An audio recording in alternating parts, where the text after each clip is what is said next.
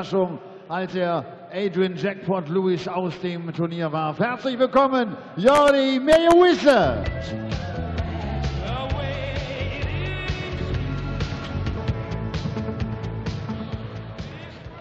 Meeuwisse nimmt es auf mit der aktuellen Nummer 19 der Welt. Im vergangenen Jahr, da gewann er seine ersten beiden PDC-Titel.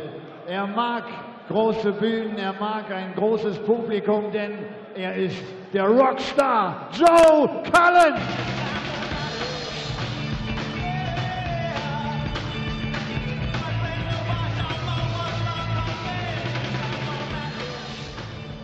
An diesem zweiten Turniertag gilt die Distanz Best of 11 Legs. Man braucht 6 Legs, um sich in das Achtelfinale zu bringen. Und der Caller dieser ersten Partie ist der Calculator. Herzlich willkommen, Kirk Bevins. Welcome back to Munich for the evening session of day 2 of the German Darts Grand Prix here on the European Tour, featuring some of the biggest names in world darts. Not Kirk Bevins, not him. Some proper big names.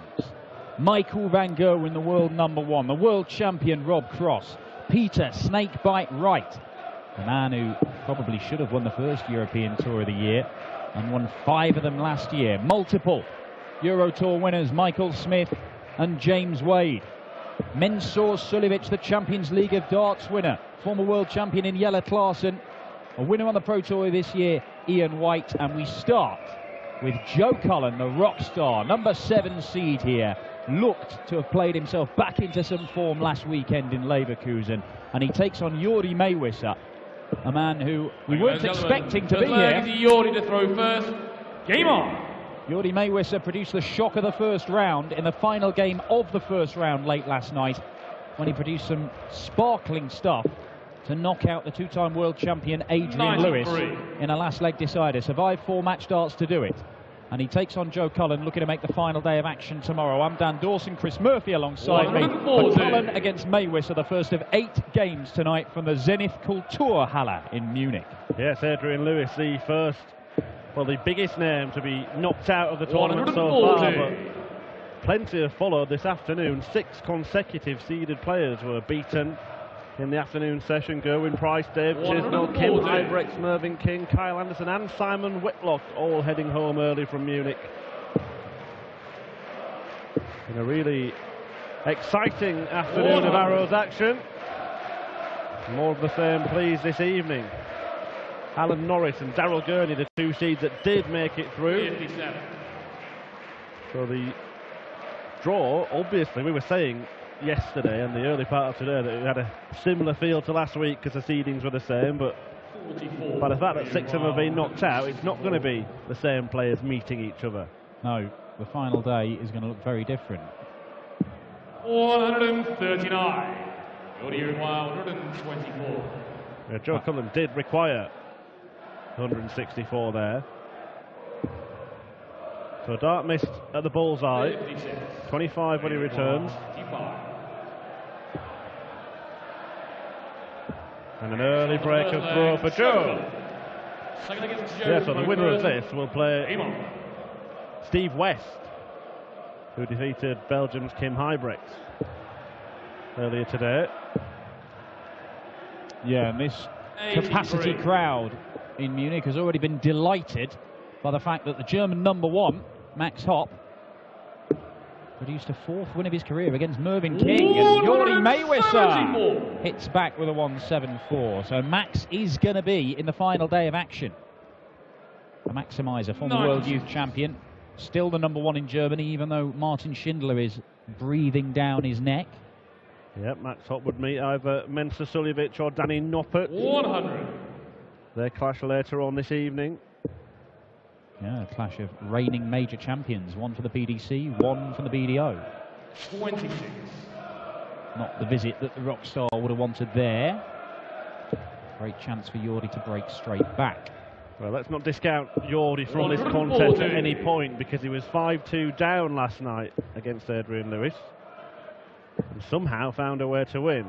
A combination of him finding a way to win and Adrian Lewis finding a way to lose. Well, yeah, more on that in a moment as Jordi looks at 87. Quick look at Joe's score.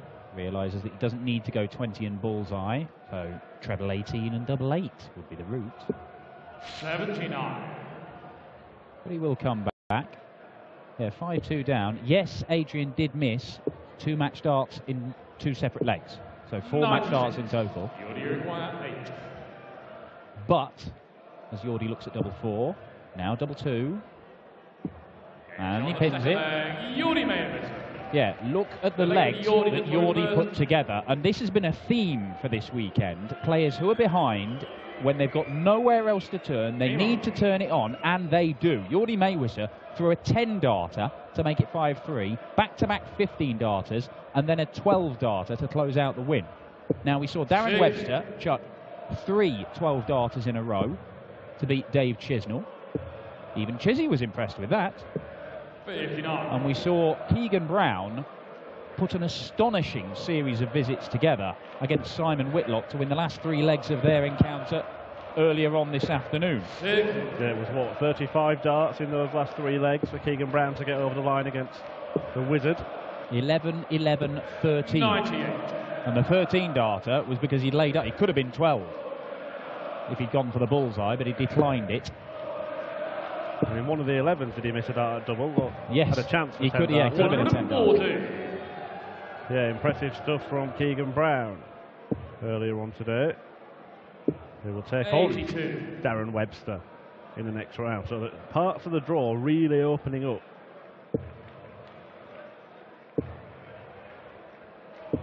But this is the thing, we've only got 16 seeds and it's on the Pro Tour 1-year order of merit. And there are plenty of people who aren't in the top 16 on that, who are incredible players. So it's not like if you're not a seeded player, oh, you're an outsider, a rank outsider. Adrian Lewis was one, James Wade is one, Stephen Bunting is one. 49. Cullen, the 164 that he did threaten to take out. Not going to happen again. 64. So, the Dutchman, Jordi Meeuwisse from The Hague in the Netherlands, looking for 52.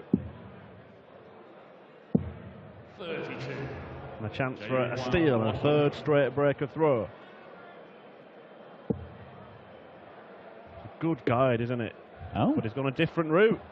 84. He did look a good guide. 20. But he got the dart at the double that he wanted, just couldn't pin it. Can Jordi pin this?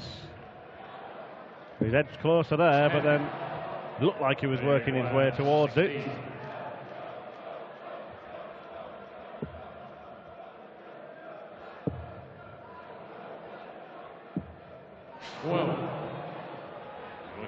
Doubles deserting both players at the moment.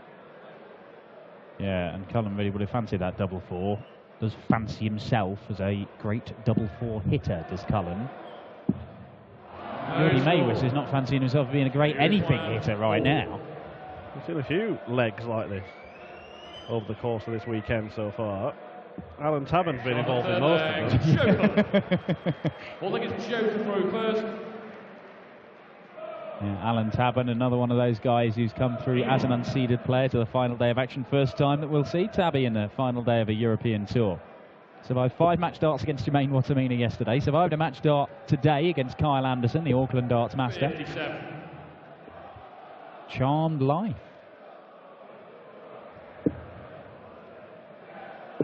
Yeah, Cullen's form on the Pro Tour circuit until last weekend has been a poor start by his standards, hadn't it, to 2018, a man who won a couple of titles last year. He's very honest, Joe, about what he thinks of his own performances. He is the first to say if he thinks he's not getting enough recognition for how well he's playing, but he'll also stick his hand up and say, I'm not playing well. And he's admitted that this year has not been good, despite a couple of quarter-final runs prior to last weekend. It's a bit better from Cullen, his first maximum. But last year, when he was winning his first Pro Tour titles, he was telling everybody, why aren't people talking about me for World Series and Premier League and all this sort of stuff? Not just why aren't they talking about me, especially the World Series events. He felt he was kind of robbed of a spot. And he should have been selected for at least one of those tournaments. 170. Now then. Not going to happen. So Cullen, 105. to avoid another Wow, breaker throw, 147. looking to take out 147. 131. Great setup shot. 55. Will it matter? Might not. Well, it will, because Meeuwisse is having a nightmare on the doubles so far in this match. Is that 1 out of 13? Shot on the fourth leg, Cullen. Hit leg is Jordi to throw first. Aim on. 3-1 to the Yorkshireman. First holder throw we've seen in this one. 96.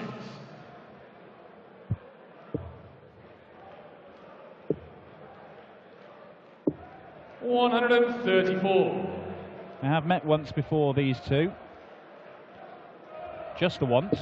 That was about this time last year in the Pro Tour event, and it went all the way to a last leg decider before Joe Cullen just got the job done. Yeah, well, it's 59. interesting that their only meeting went 6-5, because two of Joe Cullen's victories, well, his two victories last weekend, both went all 11 legs. And of course, Jordi's win against Adrian Lewis yesterday was 1-6-5. Well, what a response that is from Joe Cullen to the 180. Jordi at 190.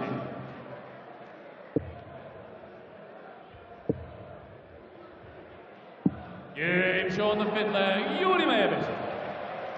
Great little passage of play there. 180, 162 in response, and then Meeuwisse takes out 90 on the bullseye. 12 dart leg for the Dutchman. Yeah, what the 162 from Cullen did was force Jordi to go for that. Now, we don't know what happened in that meeting 100. between them in the first round of that Players' Championship event last year, this time last year. 84. It may be that Jordi got some match darts in that. All we know is that it went to a deciding leg. But what we do know is that by the end of that day, Joe Cullen had gone on and claimed the title. Did so beating Darryl Gurney in the final, denying Gurney a chance of doing the double that weekend. A rare feat, although we have seen it done by Gary Anderson and Michael van Gerwen this year.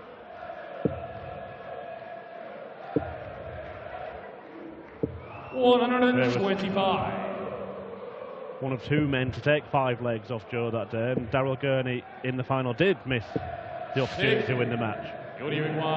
2 darts at double, or just one at the... Might have been one at the ball, if I remember rightly, but either way, it was a tight affair. Gurney had won the day before, and Cullen outroared Darryl, didn't he, with his celebration, which is rare on the Pro Tour, but it just showed what it meant to each of those players. Gurney, of course, went on to be crowned a major champion later in the year. Is Joe Cullen one in waiting? I think he's a Euro Tour champion in waiting. On the sixth leg, Jordi Meeuwisse. But is he going to get past Jordi Meeuwisse, who's been a thorn in the side of at least one top player already, and he's starting to be the same. A bit of a troublemaker for Joe Cullen. Well, missed all those darts at double in legs 2, 3, 4. 100. And is he going on a little spurt here, as he did against A.D. Lewis, because he's gone 12 darter, 14 darter. 131. There you see. A couple of scrappy legs won by Cullen. And then Jordi has just kicked in a bit.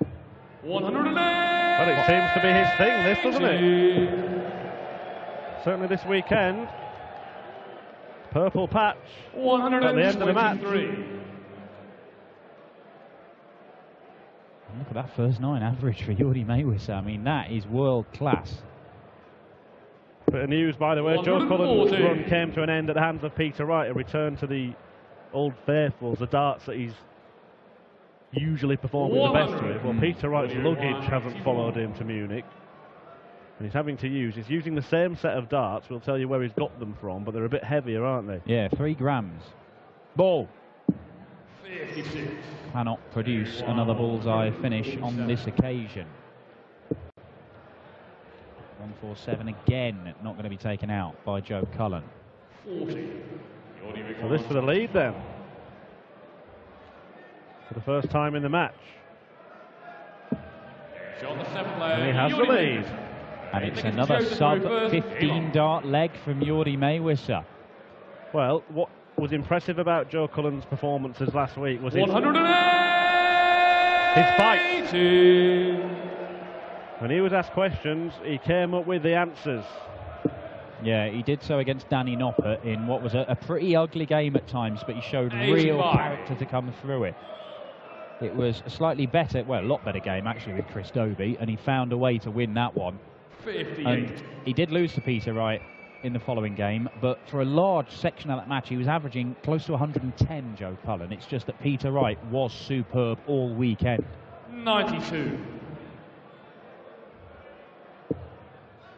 Yeah, Peter Wright's had to borrow some darts off a child, hasn't he, to He has. 134. compete against Josh Payne later tonight.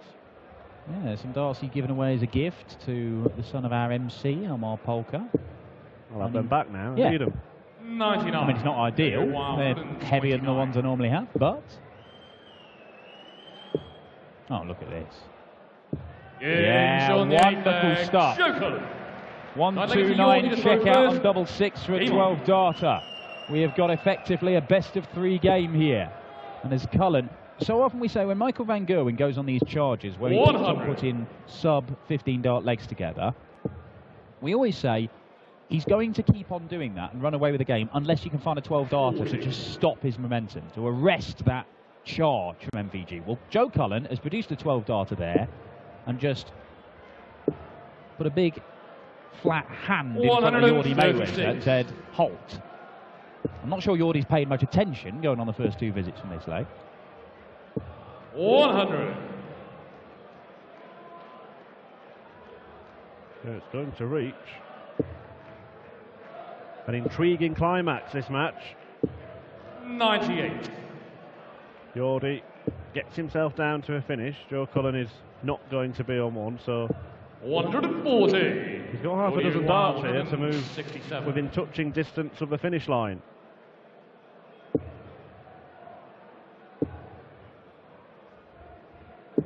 $97. And this run for Jordi, if it does become a run, has come seemingly out of nowhere. 180. All of a sudden, Cullen back in the leg. Fantastic pressure applied. Meeuwisse only gets 1 dart. Yeah, 1 dart is all he needs. Sounds like it's Joe to throw first. Iman. Well, if Joe Cullen is to win this, it is going to be another 6-5 win against Jordi Meeuwisse.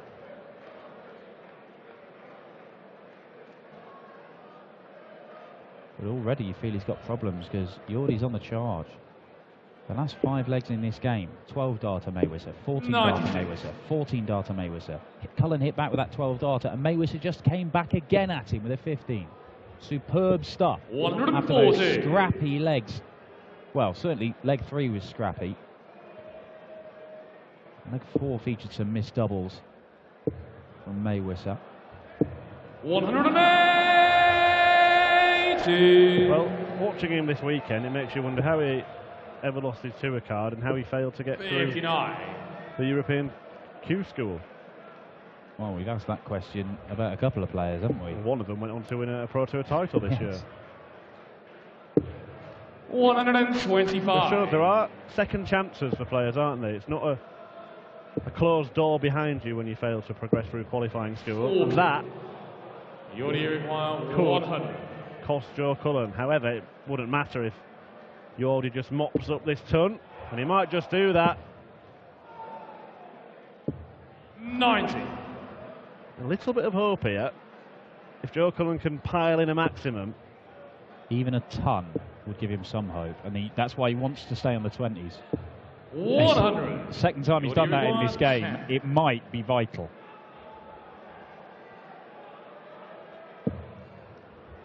That's why.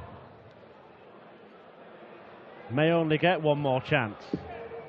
8. And it's a chance he hasn't taken. Joe Cullen with the opportunity to force a last leg decider that seemed unlikely just a few seconds ago. Wants double top. Yeah, what a shot that is. 10th leg, Shoker. The dart before, when he stepped final across the leg, hockey Yordi to and throw found the first. treble 20 Aim on. bed, followed by that Shanghai finish. That is exactly what you were talking about last week. Joe Cullen battling away and producing the class when it counts. Guts. 123. Real gutsy stuff, and we saw that in spades from Joe Cullen last weekend. The finishing has been good. He's been up against Yordi Meeuwisse, who's been scoring like just a machine. There you see, that 120 almost, first 9 average. That is very, very difficult to live with. 100. But he has missed a fair few darts at double Meeuwisse, and it has allowed Cullen a chance. 125. Now, we saw last weekend against Dobie and Noppert, when it got to last leg deciders, he put in a very, very strong leg. 96. Well, he could be on a finish after 9 darts. 97. He is. It's a huge one. But he nearly took it out earlier in the game, didn't he? The treble would apply the pressure. 100. JUY 164. He couldn't, could he? He couldn't. Could he? Game shot. And Joe Cullen! Joe Cullen. Rockstar stuff from the Rockstar. Not only has he shown grit and determination to turn that game around, but the standout moment of quality that we have seen today. You may not see a better finish than that on the European Tour this year. 3-ton plus checkouts, the 164 to win it. Magnificent from Joe Cullen. Rockstar, right?